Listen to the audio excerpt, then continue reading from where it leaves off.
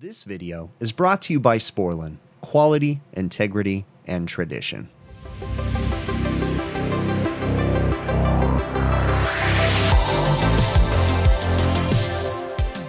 Well, we got a service call that a walk-in freezer's not working, so ooh, that hurts. There's a power switch up there.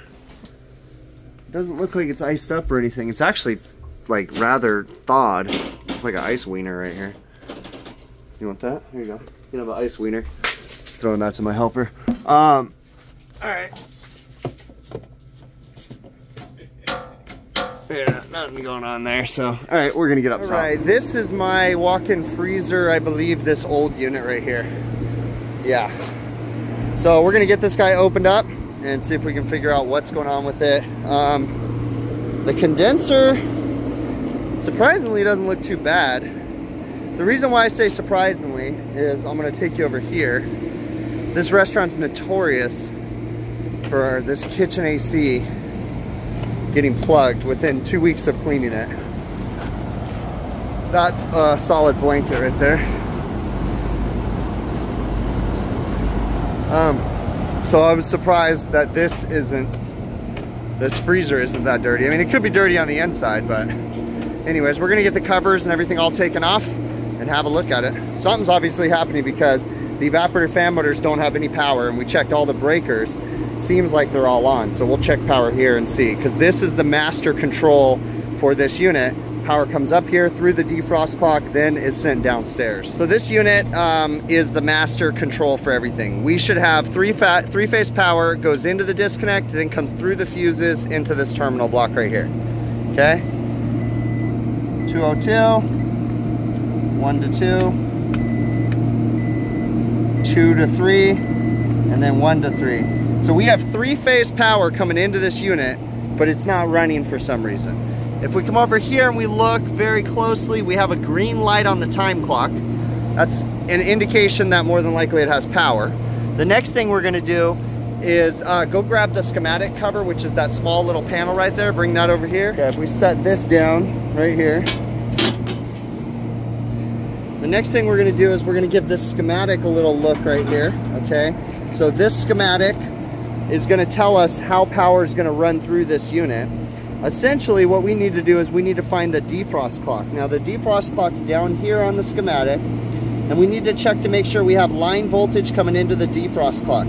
That'll be happening on 1 and N, okay? So 1 and N on this defrost clock, we should have 208 volts.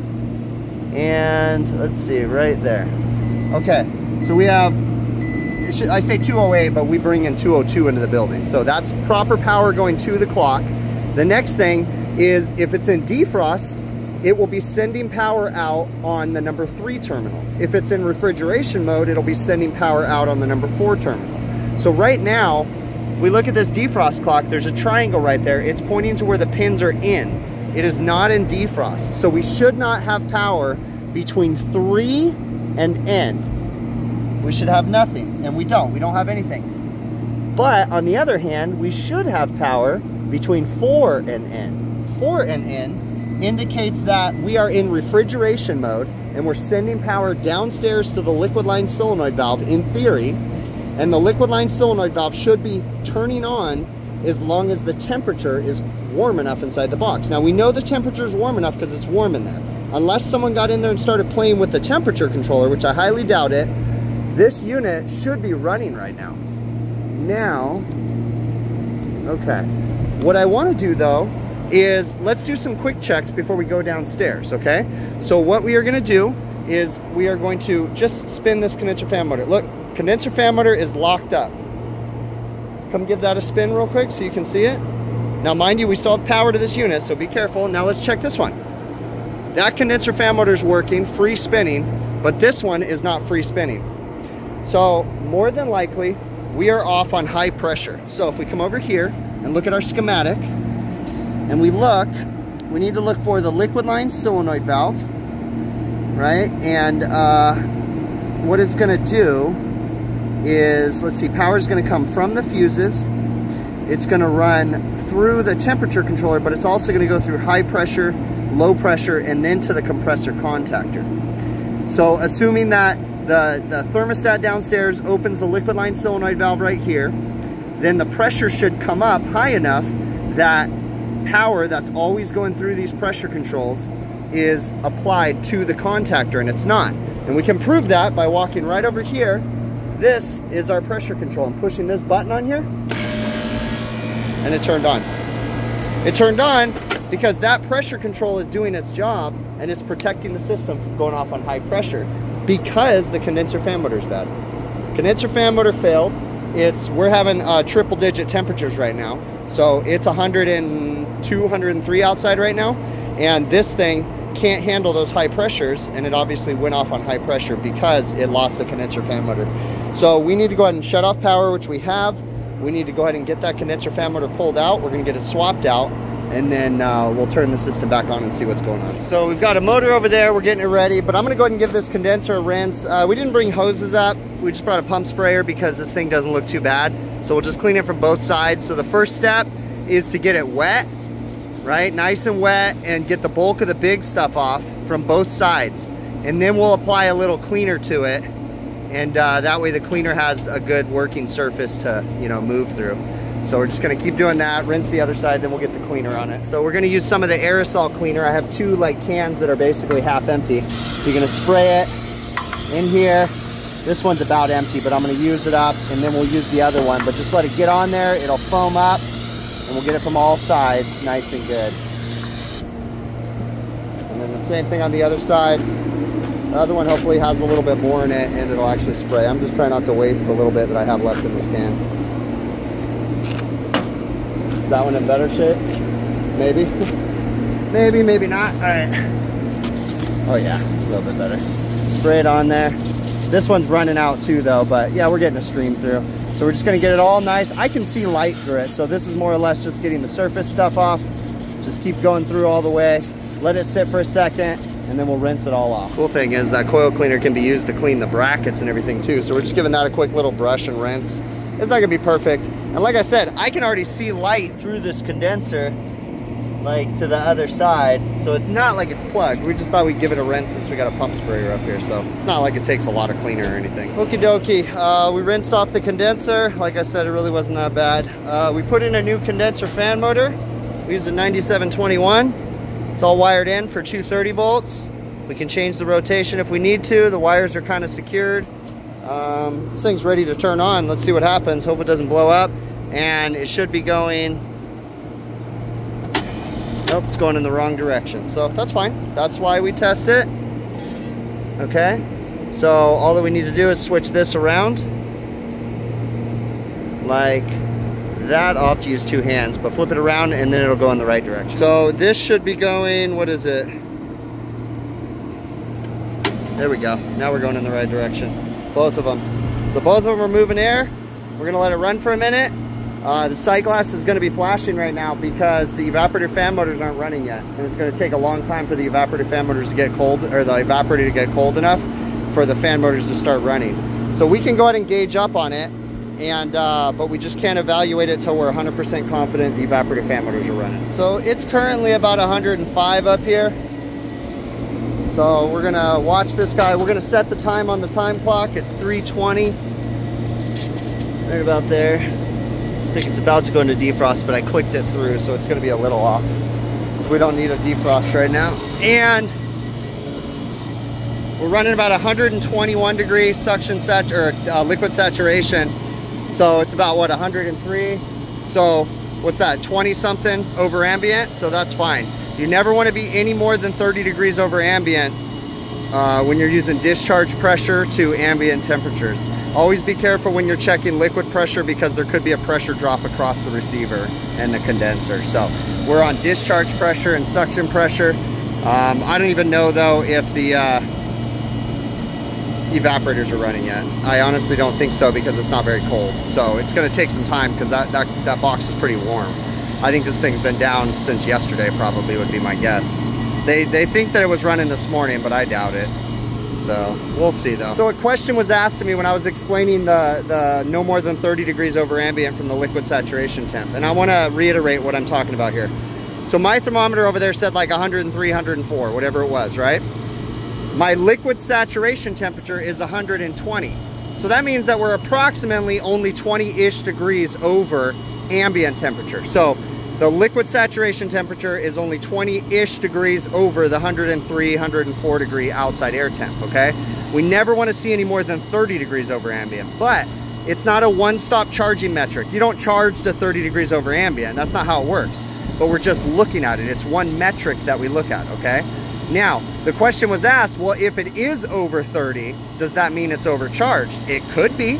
It could be a lot of things that could cause the condensing temp to be way too high.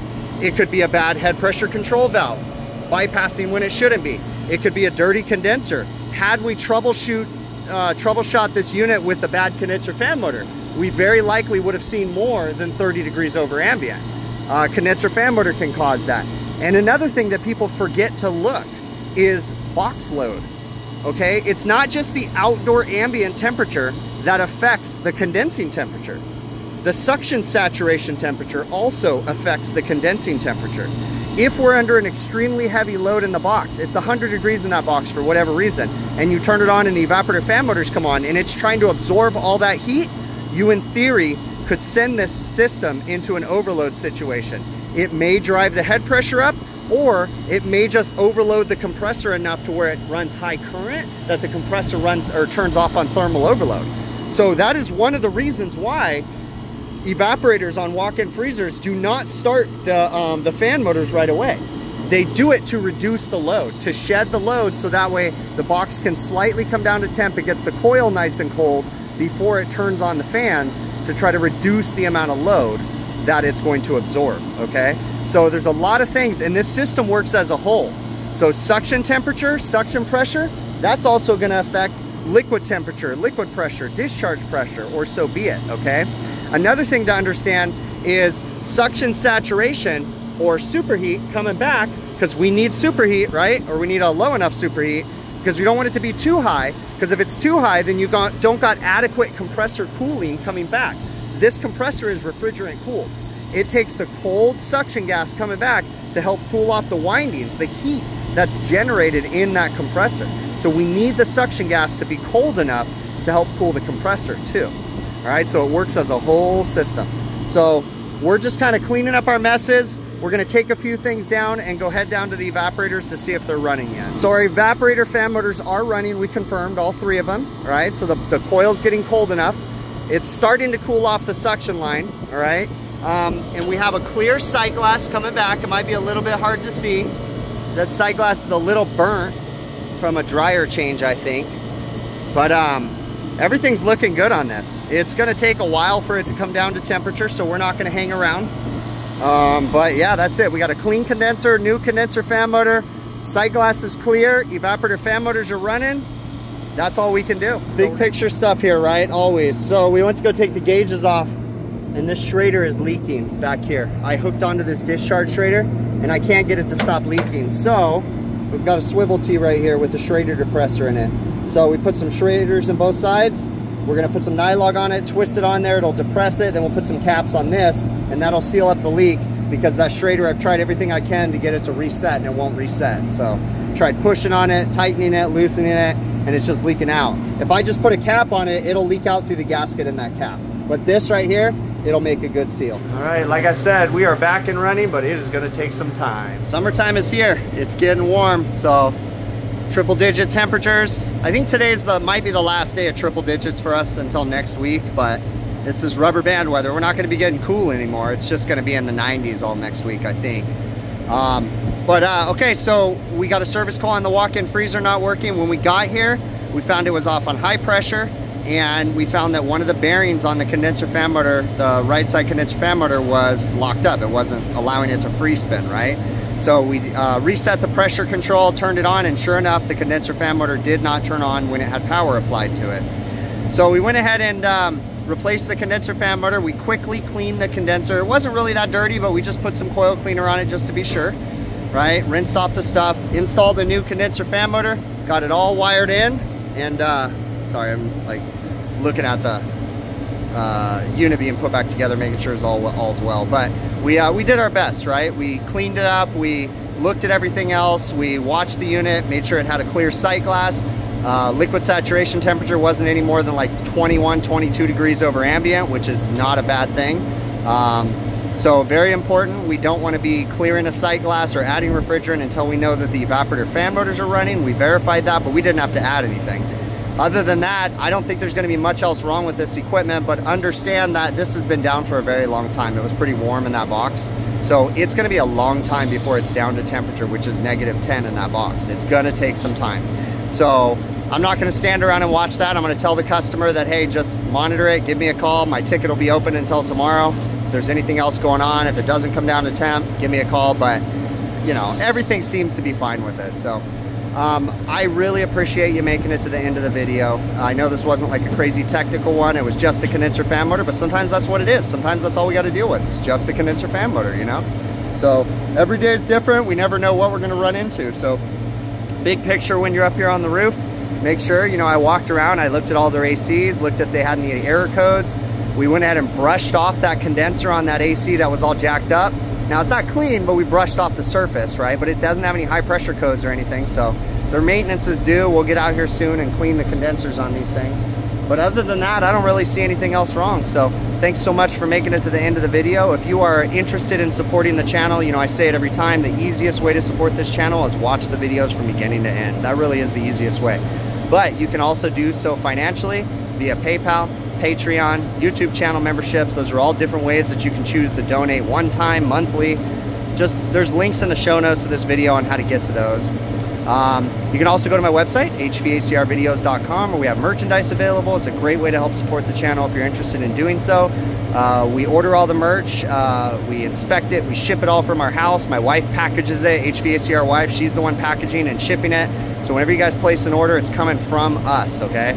We're not using aftermarket people. Of course, we're not making the hats, but you know. We got hats, stickers, we got a few t-shirts left, not many. We're phasing out the t-shirts and the sweatshirts, but we're gonna stick with the hats and the beanies. So HVACRvideos.com. Last but not least, TrueTechTools.com. I've got an affiliate program set up with them. If you see some cool tools that I'm using in my videos, a good majority of the time I picked them up from TrueTech Tools, such as the S-Man 480V manifold that I was using in this video. So go to TrueTechTools.com. At checkout, I have an affiliate code, Big Picture. Now that's one single word, no space in between big and picture, okay? So Big Picture, put that in. It applies to the majority of the items on their website. I get a small commission when you do that, and then you get a nice little discount. So it's a great way to help support the channel. Thanks so much for making it to the end, and I hope to catch you on the next one.